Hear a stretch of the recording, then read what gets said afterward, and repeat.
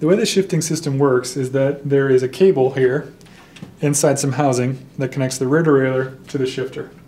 So when you shift in one direction, it may pull cable, moving the chain up the cassette. Shifting the other direction releases that cable and lets your bike shift down. However, sometimes you're not going to get clean shifts, so you'll need to check the cable tension to see if it's too tight or too loose. Most of the time your cable's too loose, and that prevents the chain from moving up. And you'll get something like this, where you're pedaling, you shift your bike, and nothing happens.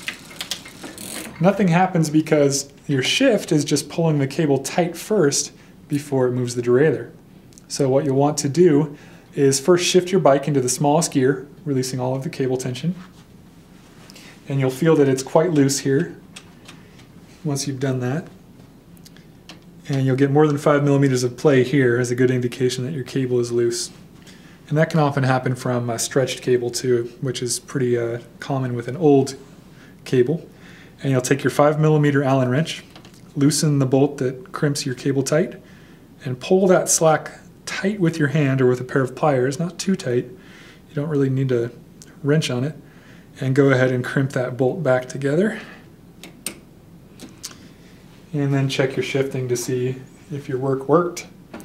So again, pedal the bike, and you should get a shift.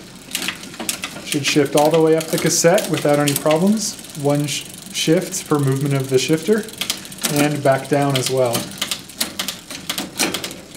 And if you'd like, you can check each gear individually and make sure there's no noise and that each shift is crisp and quick. And you're done.